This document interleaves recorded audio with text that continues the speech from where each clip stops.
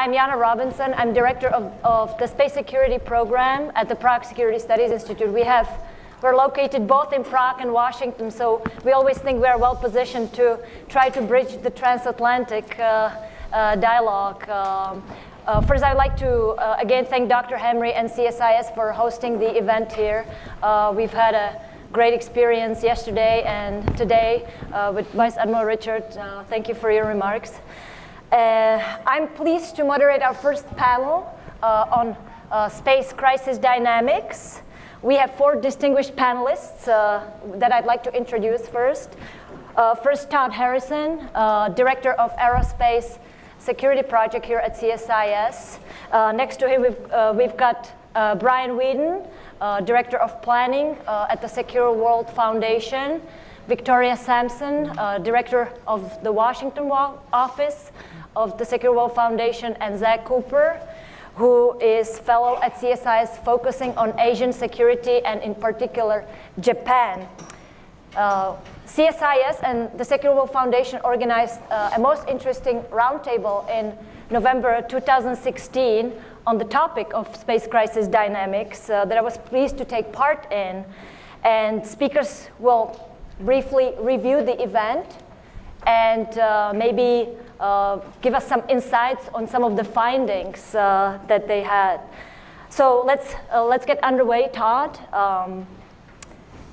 how has the space security environment changed over time? We've heard some of it already this morning. And why is it significant for the United States and its allies? Yes, thank you, Jana. I'll pick up where Vice Admiral Richard discussed briefly in his earlier talk. The space environment has changed dramatically for the U.S. military, and that's really one of the things that prompted the exercise that we did together in partnership with the Secure World Foundation. So if you think back, the space age started, in 1957 with the launch of Sputnik 1.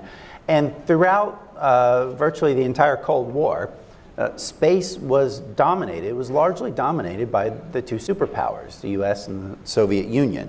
And during that time, our military space capabilities really focused on the nuclear mission primarily, for missile warning, for ISR, for comms, and tactical missions were really of secondary importance for space systems. I mean, if you think to Vietnam, what kind of space systems were we using in Vietnam? Was it really that critical to our conventional operations? Not so much. And because our space systems, our military space systems, were really focused on the nuclear mission, both sides, US and the Soviets, regarded an attack on those space systems as a prelude or a part of a full-scale nuclear attack. And so deterrence in space held because it was linked to nuclear deterrence. And so that's why we came to regard space as somewhat of a sanctuary. It's not a complete sanctuary, but if things went bad in space, that meant that things were going really bad here on Earth. Now, I would argue, and I'm going to steal some terminology here from Tom Kremens, Associate Administrator at NASA. He has talked about the second space age. I would argue that the second space age really started around 1990, 1991, with the fall of the Soviet Union and Operation Desert Storm. Operation Desert Storm was really the first large-scale conventional operation that showcased our space capabilities in a tactical environment, not a strategic environment. And so that was kind of a wake-up call to the rest of the world, that things like precision navigation and timing, satellite communications, ISR, even missile warning, had tactical applications as well. They were not just something that supported strategic missions. Also, what has started to change gradually in the 1990s and has accelerated in recent years is that space is not just about the 2 superpowers. There are dozens of nations that have significant space capabilities, a lot of private companies as well. And now our military space capabilities support the full spectrum of conflict. The military also increasingly relies on commercial space capabilities, so that muddies the waters a bit as well. And many of our military systems they actually are dual use. They support both tactical and strategic operations. And so we're at a point now where deterrence has weakened and deterrence is more uncertain.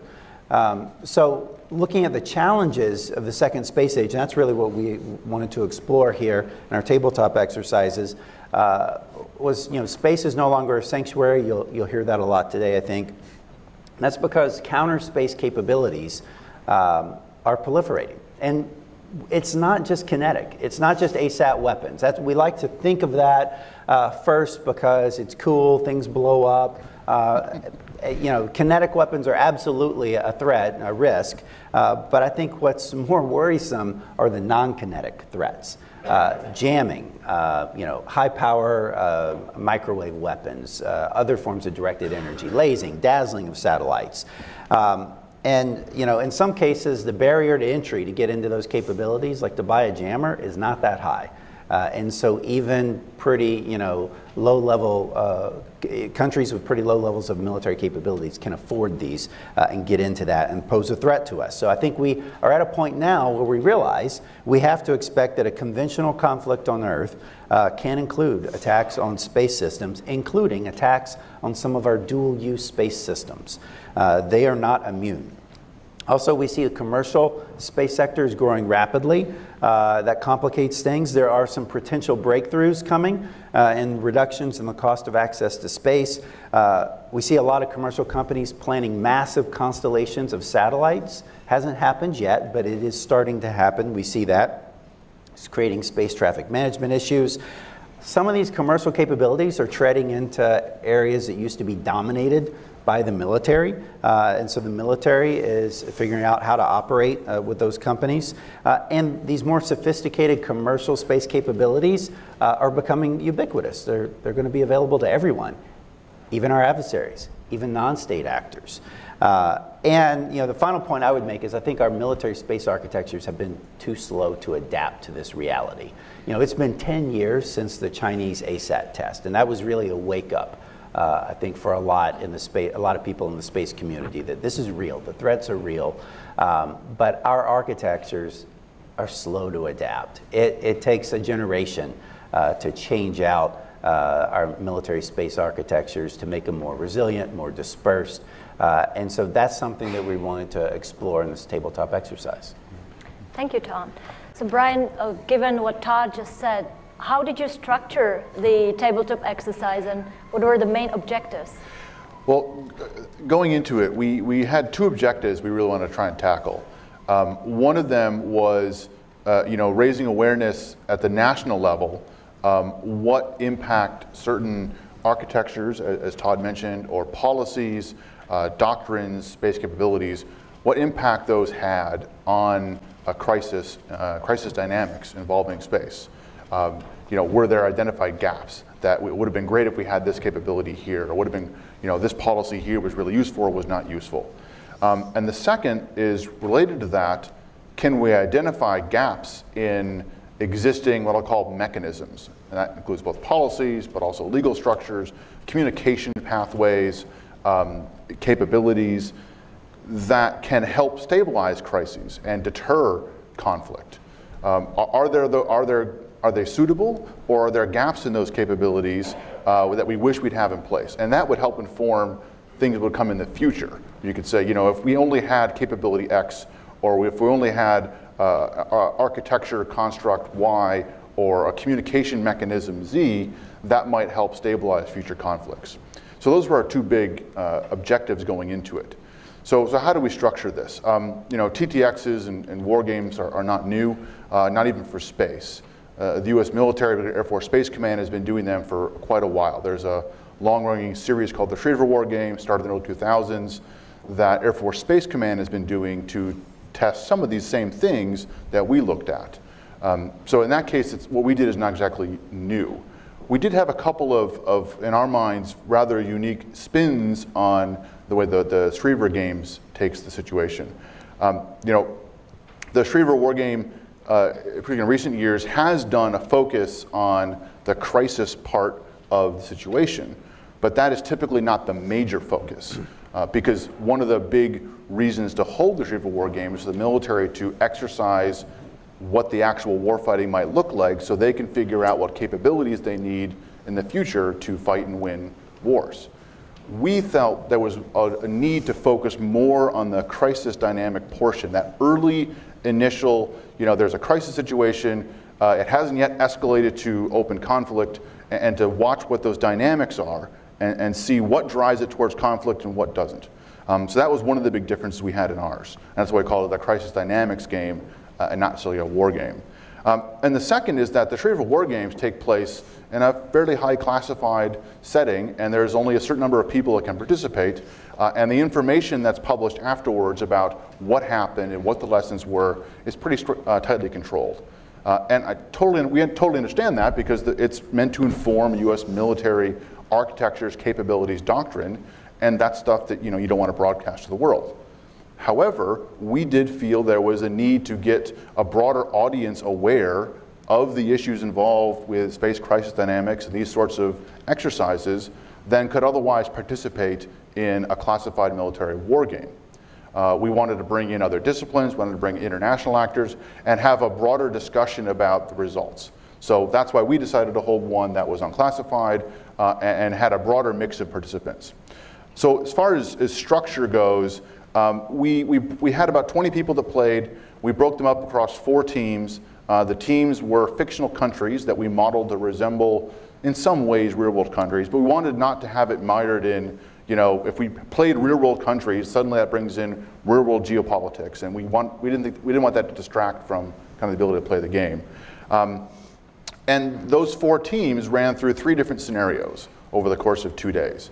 And again, the scenarios were designed to somewhat resemble real-world potential situations and real-world issues, but they were not meant to specifically simulate a real-world situation down to the T, because again, we wanted to kind of abstract it a bit from the current geopolitics. So just briefly on the 3 scenarios. The first one, the issue was basically there was an island chain that was disputed territory between several different countries, and they all kind of wanted it for resources. And in the case of the scenario, one of the countries, Orange, said, you know what, we're going to issue a license to one of our companies to go and drill for oil in that resource chain, in that island chain, and we're going to put our military in there to basically provide them support and cover. Well, that then generated conflict with the other countries who disputed the claims over that island. And there's some of the early space things we saw where the Orange, when they went in to protect their military operations, to protect the commercial, they did some local jamming of the public GPS signals, right? And they were okay because they had military GPS, but that created problems for some of the other teams who were using only the public GPS.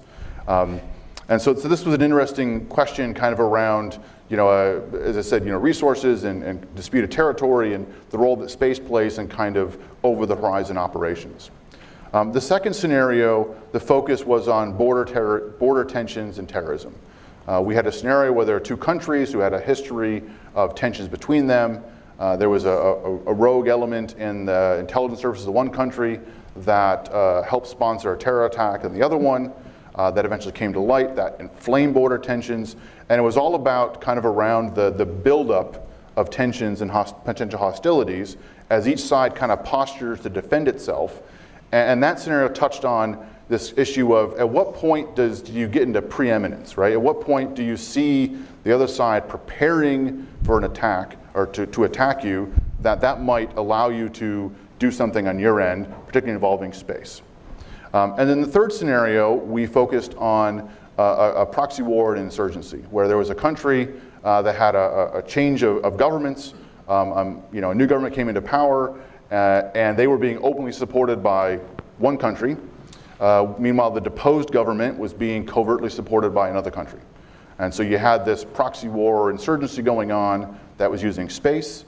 There was jamming of propaganda broadcasts. There was space being used to support the insurgency, and that drove another set of dynamics about how that might pull in some of the outside parties. And also in that one, we threw in a space weather event that created a little bit more confusion and chaos in terms of, did something happen to my satellites because somebody's jamming to it, or does something happen just because it died because of a natural event.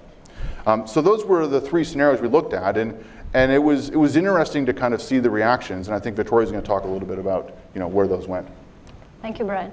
I must say, from my perspective, one of the hardest things that was at the tabletop exercise was aggregating all the information that were constantly coming in and then actually communicating the next steps in real time to the partners and allies, notwithstanding the adversaries, in case there was some kind of effort to de-escalate. So I'm sure a lot of folks have much more experience with that on a day-to-day basis. But Victoria, I think for you, the easy question. So what were the main findings of the exercise? Easy peasy. Before I get started, I'd also like to say that the scenarios that Brian just described are available on our website, and I believe CSIS is as well, if you got a taste of it, want to read a little bit more.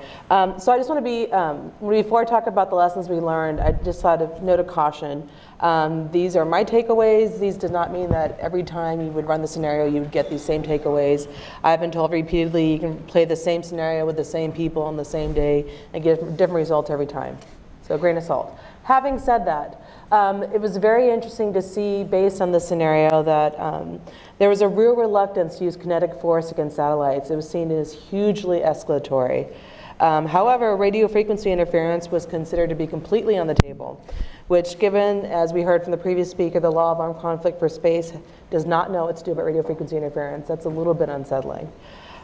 Interestingly enough, oftentimes when theorists talk about war against space objects, they say, well, temporary and reversible means they're considered to be less escalatory because, hey, they're temporary and reversible. You're not going to lose the asset entirely. In our scenarios, it actually was not seen as non-threatening as some might think.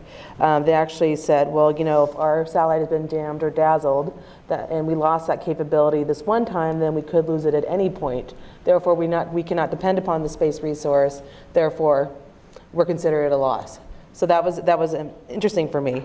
As I said, kinetic anti-satellites were considered very escalatory. The threat was considered to be enough. So that was used a couple times, either as a saber rattling or an attempt to prevent going nuclear. Adversaries were very concerned about affecting strategic assets in space because that was seen as being very escalatory as well. But the distinction between tactical and strategic assets was not as great as you might think. Oftentimes, they thought, well, we can go after a tactical asset, not strategic, but even the players admitted that line would not be as clear in the real world. It's very hard to tell oftentimes where the threshold is between tactical and strategic.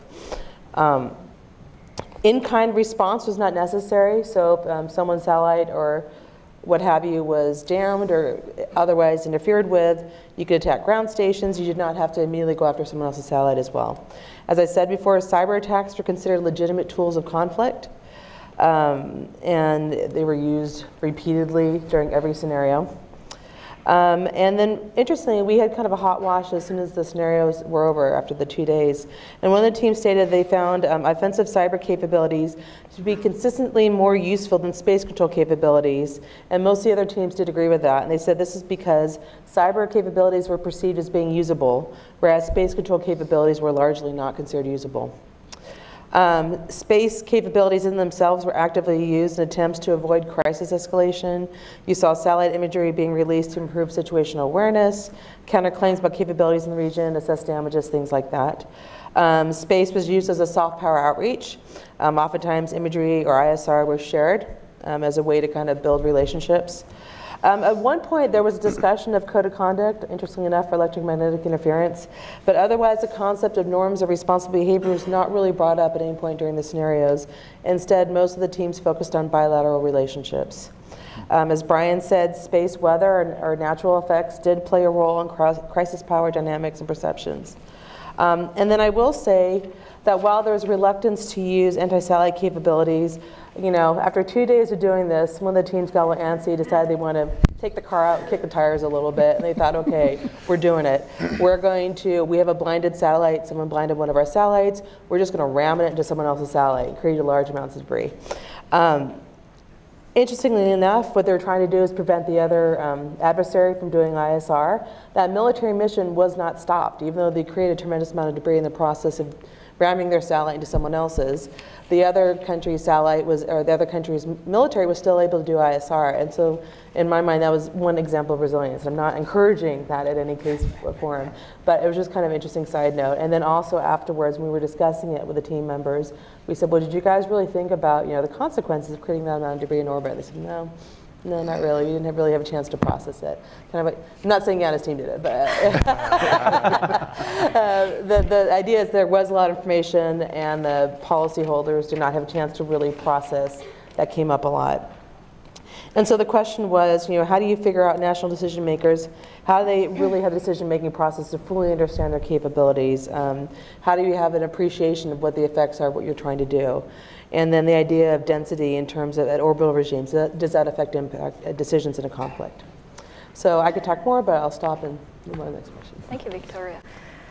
Zach, we've heard it today already. We shouldn't treat space as a unique environment. It's another domain of warfighting.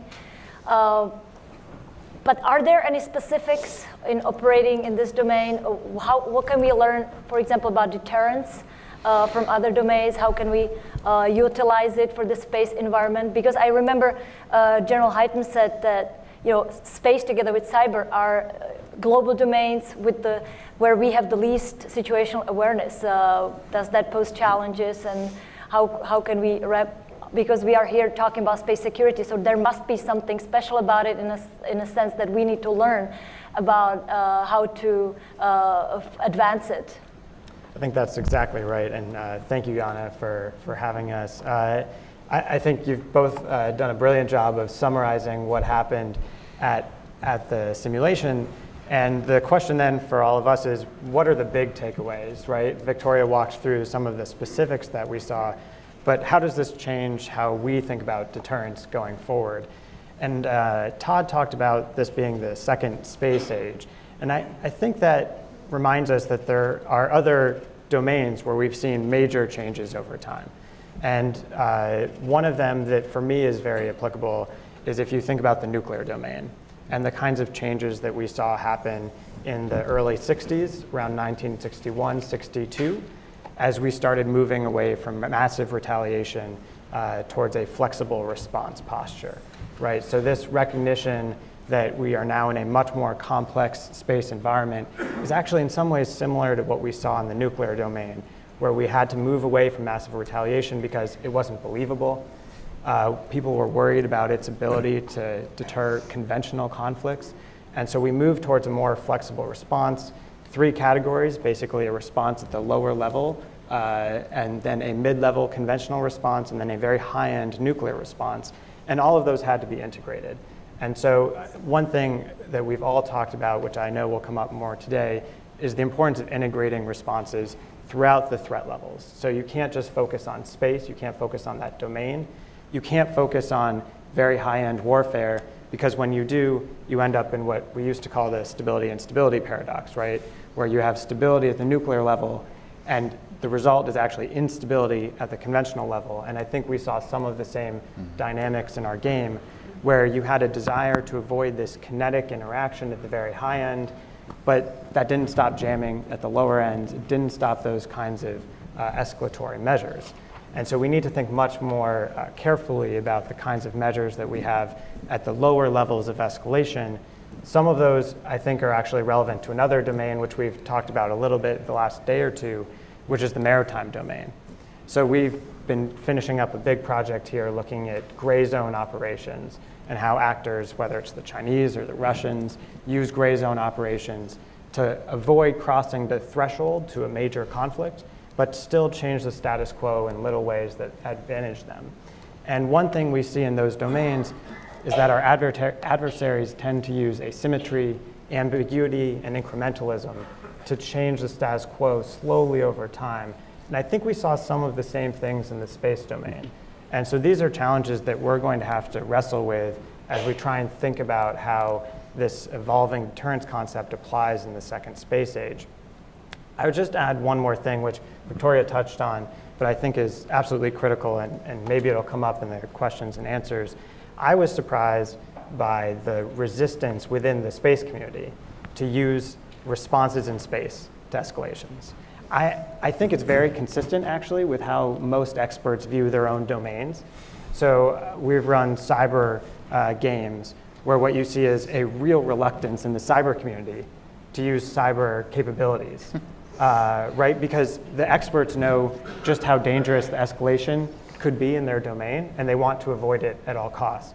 And so you see a real interest among experts in going outside their domain, what you'd usually call horizontal escalation. So a preference for horizontal escalation over vertical escalation. And we certainly saw that in the simulation, where you would have a response in space that was a fairly obvious answer that we were sort of trying to get the players to think about hard.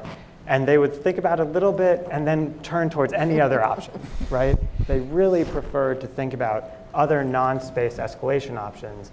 And I think when we ran the game, one thing that for me was quite interesting is if we'd had a room of cyber experts, I don't know that the cyber experts would have been so willing to use offensive cyber instead of space capabilities. And it would have made the challenge much more difficult for some of the players because at some point, when you've got all the experts in the room, you have to figure out what your response options are going to be. And you can't keep walking away from escalation in certain domains. You're going to have to accept some risk in those domains. And so for me, that's one big takeaway.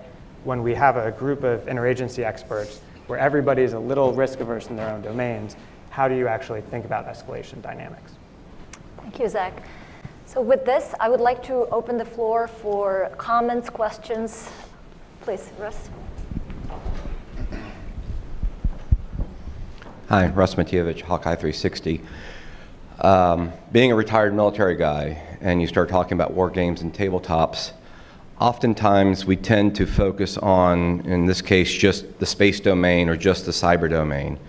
Especially with those two particular environments, the role that information operations plays, specifically influence, denial, deception, when you are playing in an area where you can't physically see something.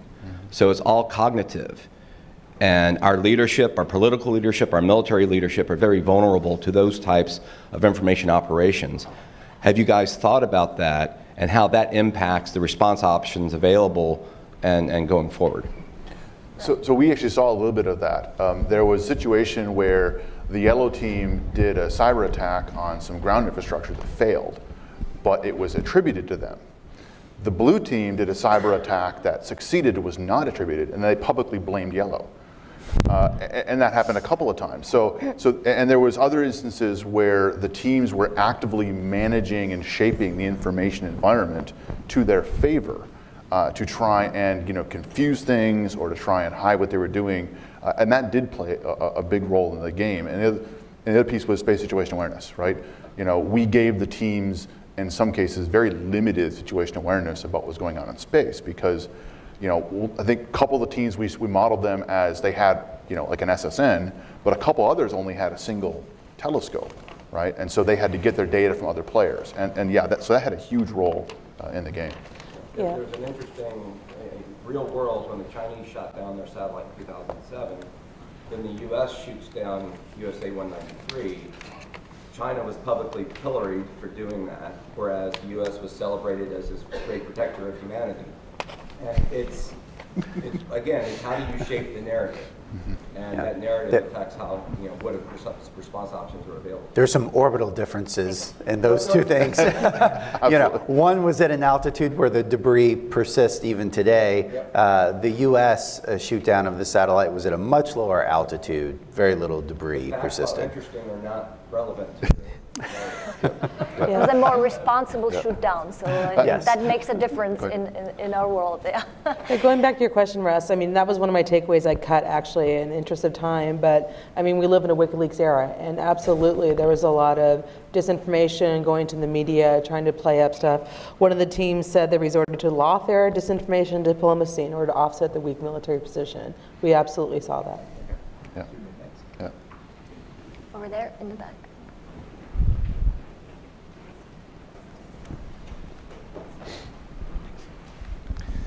John Klein with Falcon Research.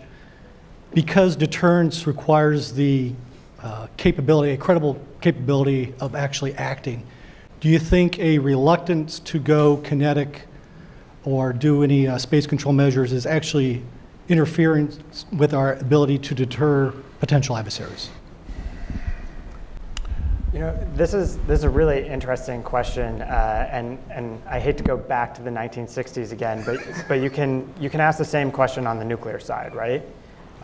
You had national security advisors who have openly said that they suggested to presidents that under no circumstances should they use a full-scale nuclear response. In no circumstance, right? So it's kind of similar to this unwillingness to use kinetic responses. But since you're never actually trying, you're never practicing this as a deterrent threat, it still prevails as long as people believe there's some high risk. So I think the chance of kinetic escalation still had a major deterrent effect. But my reading is that each team was very unwilling to use kinetic escalation options, but they wanted the other teams to be aware that they might. And so how to signal that was a real challenge in the game. So there was actually at least one situation where the team chose to go kinetic against a ground station instead of against a satellite, because they didn't want to escalate it to the space domain because they didn't want to lose their own stuff. And I thought that was interesting, that they were willing to kill people on the ground instead of a robot in space, because they didn't want to have the chance of the adversary then escalating against their own space assets that they could not easily replace. That was an interesting dynamic. Just to follow, I am skeptical of looking at space deterrence, then we could look at nuclear deterrence instead of threat or reprisal. I think there's a world of difference between threatening to kill millions of people with a nuclear weapon and blowing up a robot in space. I am much more in the deterrence through denying benefit camp than I am in the deterrence by threat of reprisal camp when it comes to space.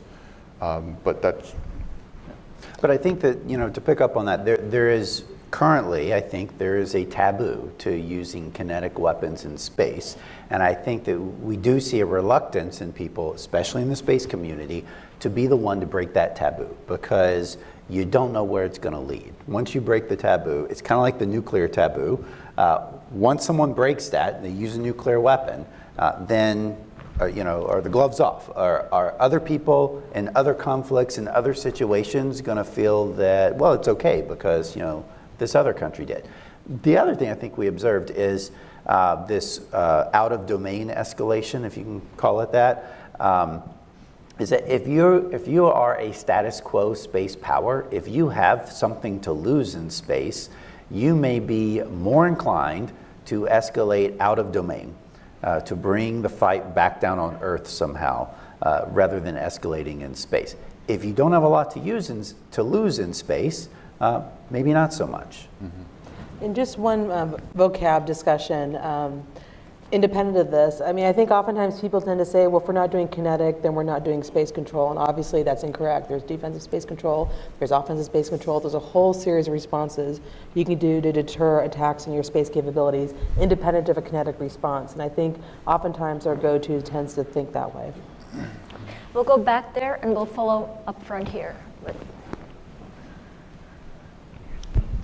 Guy Thomas, retired from the U.S. Navy and from the U.S. Coast Guard, and I was a space ops guy in my career. And is there anybody here besides me that did the Global War Games in 1980 for 81 to about 87, where we discussed these exact same concepts, and you took it back to the 60s. And I want to tell you, even in the most bellicose Reagan era, exactly the same thing as what you're saying. I just wanted to say that we've been looking at these problems for a long time, and we keep coming up with the same answer. So that's pretty instructive to me.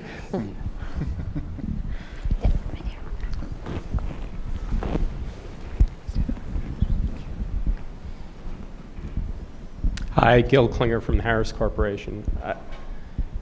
To be not intending to be contrarian, I guess I would be careful in my own mind about drawing any conclusions based on the sample size for a number of reasons. Number one is I'd be really interested to know what was the composition of the people in the exercise. Mm-hmm. Number two, I can tell you as a converted nuclear targeting guy in the space business, that the space community in the US government at the First Order doesn't understand what warfare is. So their allergic reaction to doing anything that's going to sully the environment is almost embedded in people's DNA. But if you had the Enterprise Battle Group commander as one of your participants, for example, or the 18th Airborne Corps commander as one of your participants, I think he or she would say that they never met a solar panel that wasn't willing to die for its country a lot sooner than an airman or a sailor. I think there, for a variety of good, bad, and otherwise reasons, there is an unreality to exercises, as you know, in simulation. Not that they're not valuable, I think they're profoundly valuable, but it's one of the reasons, for example, why when I was in the nuclear business, we never had decision makers in their real life positions participating in the exercise for sort of reasons that are probably obvious to everybody. So, you know, and I think the other reason is, at the First Order, I agree with you. There's discussions of deterrence in space frequently take nuclear deterrence and raise its altitude. And I think at the First Order, that doesn't work. Yeah. That there are certainly similarities. And one of them, I think, is it's the fear of the unknown, which on the one hand is a huge strengthening factor in nuclear deterrence, but also at the moment, given the status of US Space Forces, is actually a major impediment and a potential self-deterrent to our own freedom of action in space, so for what it's worth. So to your question about the composition, when we built the teams, we basically we wanted people with a mix of experience. So for the teams, we generally tried to have somebody with a military background, somebody with a diplomatic policy background, and somebody with a commercial background, and somebody with a civil space background. Although that last two we kind of changed, because for example, if there was a country that had strong commercial space capabilities in the scenarios, we wanted them to have commercial people, but maybe not another team that did not have that. So that was how we tried to get that mix in there, but they were almost all space people. To your point, you know, if we'd had more non-space people, I think we would have seen a different outcome. And you know, to your point, I agree. War games, tabletop exercises, simulations should never be used to answer questions and develop conclusions. What they're really useful for is sharpening the questions. And I think that's what this helped us do. And yeah, you repeat it many, many times and you can start focusing your questions more and more. And you know, to your point on, yeah, we can't just say deterrence in space is just nuclear deterrence, you know, at a higher altitude. Absolutely. You know, there's not deterrence in space, there's deterrence. It just extends into space. How does it apply in space? How does it work relative to the other domains? And really, the challenge we have now in this second space age is that it's really about conventional deterrence. And how do you get conventional deterrence to hold, not just on Earth, but even in space, especially with the proliferation of all these non-kinetic threats and the gray zone type operations that we're seeing already, even in space. So I think that's the really hard challenge here that we're trying to dig into. Right, and definitely, Gil, take your point, the composition does affect it. I will say that one of our participants was inspired by this and took the format of our tabletop exercise back to her organization in India and had a similar yet smaller version of it. She just did one scenario, and I was able to participate in that in February. And that was interesting because that was some space people, but it was more, they don't have as big a space policy community there. So it was more strategic nuclear people there. And again, one scenario, small group. But again, there was a reluctance to use kinetic against space capabilities. Again, there's only 2 tabletop exercises, so you know, grain of salt. Secure World actually would like to start to take this on the road to kind of get a sense from other regions what the interests are. And as Todd said, kind of sharpen the discussion a little bit, not saying we're going to take what we get from this and say this is what would definitely happen, but we're hoping to kind of get different viewpoints involved in this discussion.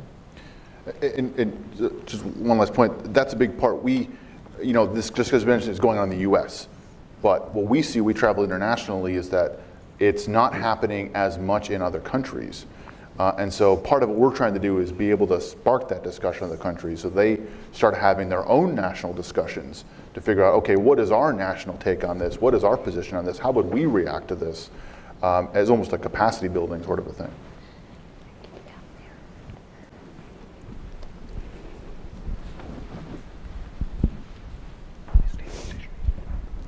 Hi, Matt Jones with the Boeing Company. Thanks, first of all, to the panel for this very helpful exercise and discussion. I was wondering, did you, in your exercise, in your tabletop, investigate the temporal element of crisis decision making? In other words, did it ever come into the dynamic to, and once again to Russ's point of using even denial and deception, to slow down the pace of what was going on in order to try to affect the crisis that way rather than just by actions? Yeah, I mean, I think we saw that happen. We saw some of the teams, deliberately using misinformation. We allowed the teams to communicate with one another, and we observed some of the teams were deliberately telling another team something that was false, and that confused. I mean, Jana, you were a participant in one of this. And, I'm not sure how much the teams knew after the fact that they had gotten false information deliberately from other teams. That was definitely part of it. And I mean, we put time limits on the moves. Yeah. So they, what was it, 30 to 40 minutes? Yeah, 30 to 45 each scenario had 3 moves. Yeah. And we gave them, I think it started out as like 40, then it went to 35, then it went to 30 or 25 for the successive moves. And the teams definitely felt the time crunch, I think, in trying to figure that out. So there was that temporal aspect in terms of we gave them very limited amount of time, and I think they all kind of struggled with that. I don't think we changed the time at all. We just had a set fixed time where they had to give a response back to us. I'd just like to add, I think actually, I think the level when we tried to de-escalate, it had unintended consequences, in fact, and I think that was a lesson on its own. And I would just like to add also, I think most of the people participating were from the same backgrounds and environment and countries, but we have to also take into account in a real conflict, we would probably operate or have to deal with people that have a different concepts and deal with different, so that I don't know to what extent you can anticipate then certain reactions and to be prepared for that. But. Mm-hmm. Just one more thought about this is when you have a real time compression, you start doing the things you have to do, not the things you would like to do. And one thing that I saw go away a little bit was coordination with allies. When you have real time compression, you almost need to coordinate more with allies, but you have less time to do it. And so that's one thing that I think can easily get thrown overboard. And you also end up looking for options that are more reversible, right? So if you're not certain that this is the decision you want to take, then it pushes you to think about things that you can undo if it was perhaps too much. So the reversible options are attractive for that reason, but the way that the reversible options were read by the targets was as a very serious, irreversible move, as Victoria had said. So that is a real challenge from the time constraint perspective.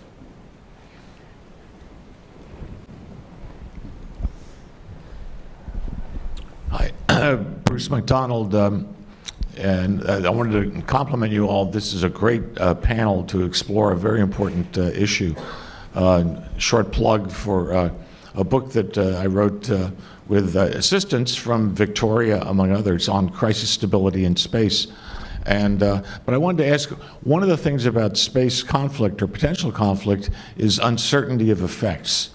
That you might do something, and the whole, bomb damage assessment, if you will, in space is tough, or can be tough.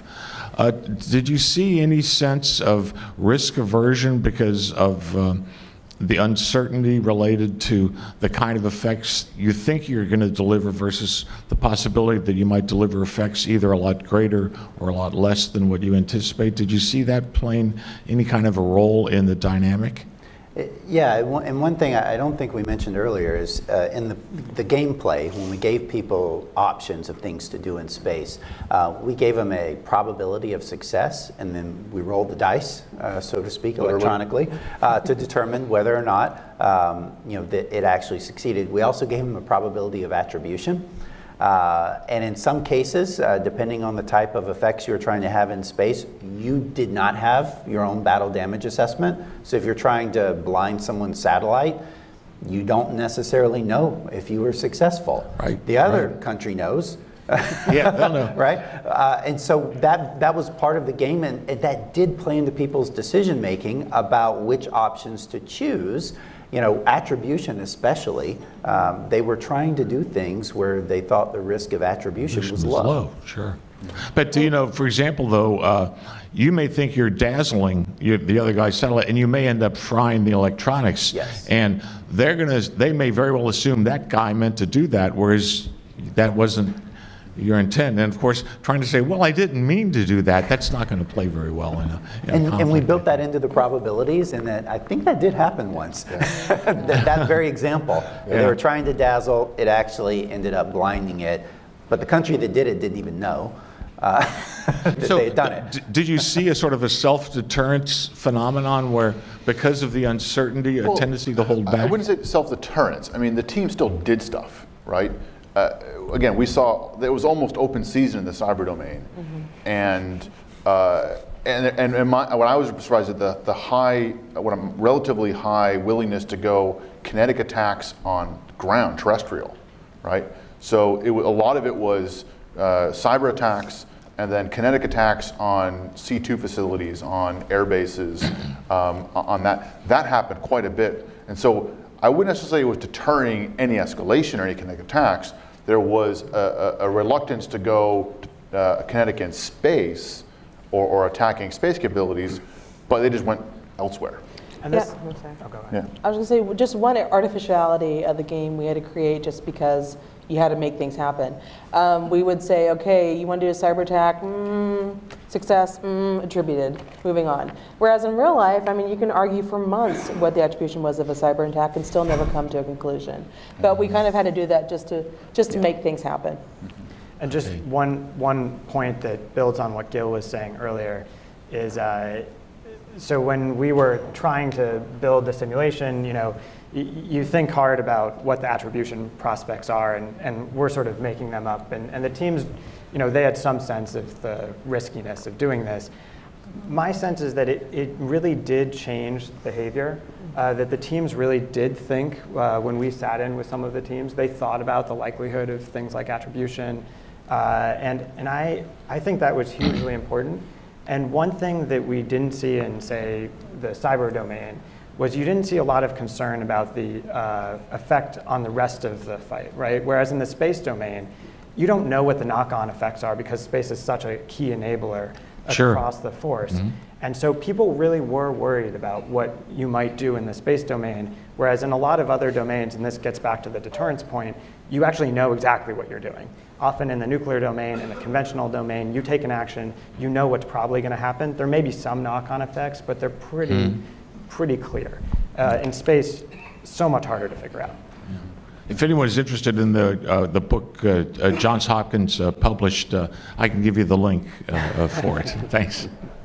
We'll go over there, and then we'll take a question here. And then Thank you. An interesting issue I thought that came out on the games was the difficulty to build a consensus as to what was a provocative action to various allies, and the limits of the notion of reversibility unless you consider all stakeholders and the impact on all of the stakeholders.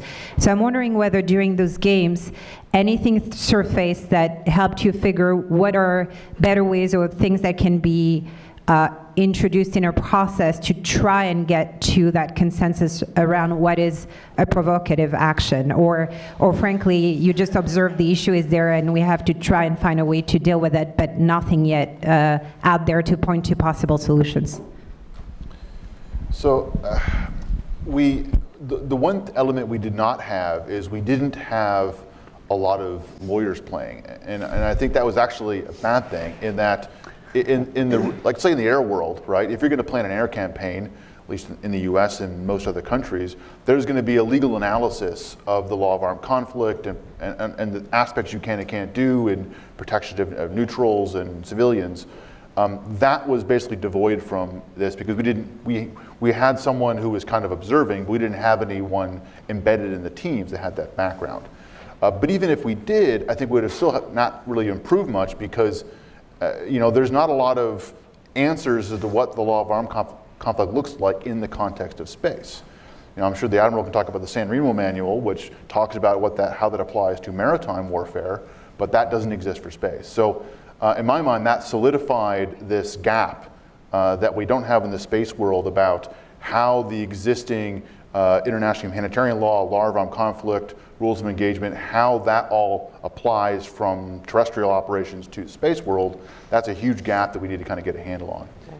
And I think we saw the teams during the game, they were trying to figure out in real time what was provocative and what was hostile and how other people would perceive their actions. And so I don't think that there was a clear understanding, and they were trying to figure that out in real time. And it still, I think, is pretty blurry on where you cross that line. Yeah.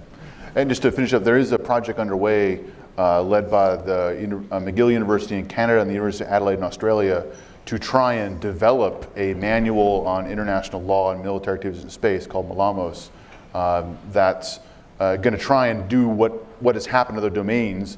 That'll be a couple of years in the making, though. We'll be here. Thanks very much, Yusuf Butt, State Department. So my question is, again, coming back to the attribution concept, what was the incidence of misattribution? So, for deterrence, it's a prerequisite that you have attribution. And so how many times did country A think that country B did it, whereas it was actually country C or a natural event? And the second part of the question is,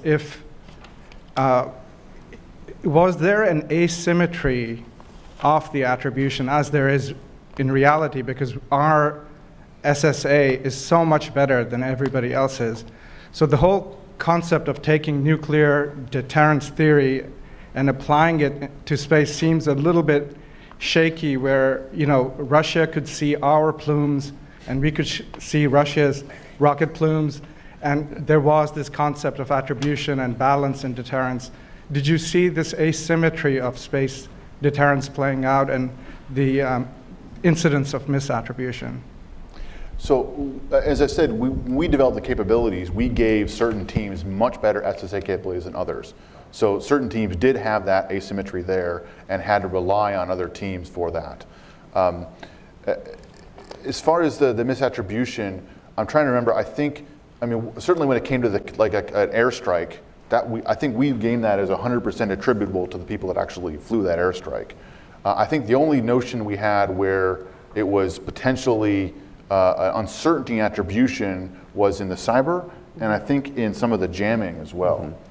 Yeah, I remember one of the teams complaining because they said they kept trying to do a cyber attack and they kept failing, yet it kept getting attributed to them, so they were very frustrated with that. But just in terms, I couldn't say off the top of my head how many, if it was 3 or 4 times, but there were a couple times. And I remember one time, one team did jam PNT services over their own territory deliberately as a way of kind of throwing off the scent.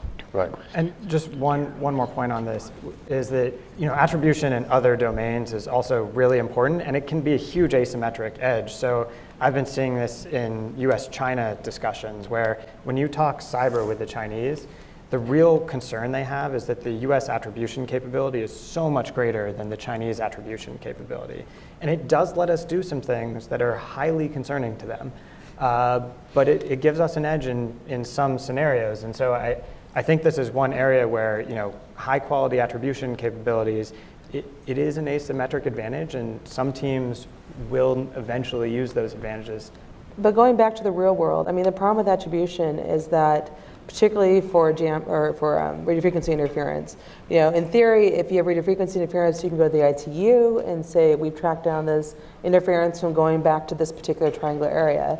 And the ITU can go to the country that's hosting that area and say, okay, there's radio frequency interference coming from your territory, please stop. And that country can be either, yes, of course, we are bad, or they can say, we have no idea what you're talking about. There's no jamming coming from our territory.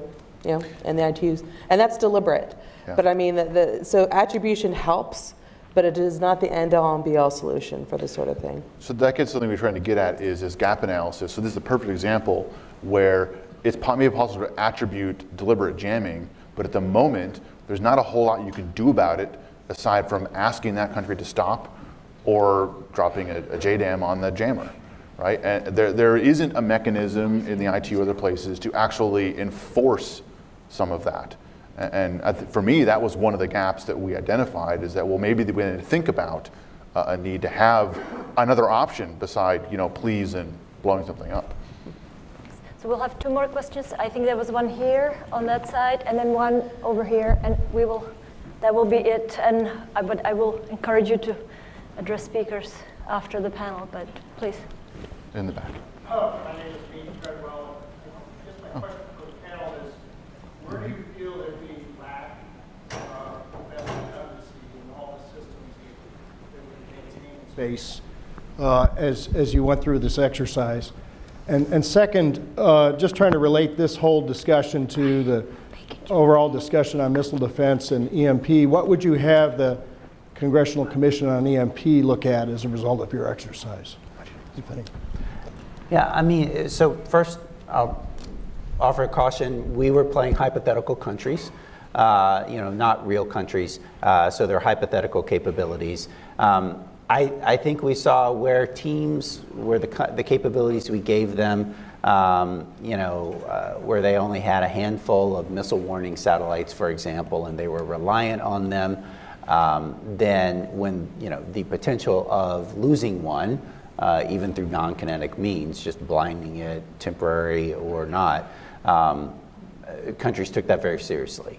And so I think that it almost created a self-deterrence aspect to it.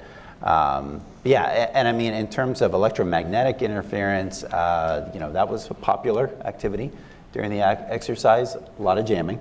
But while I say that countries, a lot of the teams seem to, be willing to go to jamming, but then, the people being jammed regarded that as very serious provocation in many cases. Any other observations? I mean, just to reiterate again, the one time one country lost the ISR satellite, they just shifted over to ISR air capabilities, which again, in the real world may not be an option, but they had that mission readiness from another method. So that was definitely something, I think, in terms of resiliency, just having the idea is not the asset, the space asset in and of itself is important, it's because what it can deliver. And so if you can get that delivery via another option, there might be a way around doing it. We'll take our last question over here. Thank you. John Harper with National Defense Magazine. In your exercises, did you see the same reluctance among the various players to go after the ground components of space architectures, ground control stations, radars, versus kinetically, attacking a satellite? Well, no. I mean, there was a bit, but there was a couple situations, as I think I mentioned earlier, where instead of going after the satellite, they went after the ground control station or the ground capability, either with a cyber capability or in some cases with an airstrike or something. And so, yeah, there definitely, we did see a couple of cases where they were more willing to do the kinetic on the ground, terrestrially, than they were to go after the satellite in space. Thank you. So in the interest of keeping the flow of the conference, I will now conclude the panel. Thank you to all of you here, to the panelists, and I encourage you to, if you have any more questions during the coffee break, you'll have an opportunity. So thank you very much.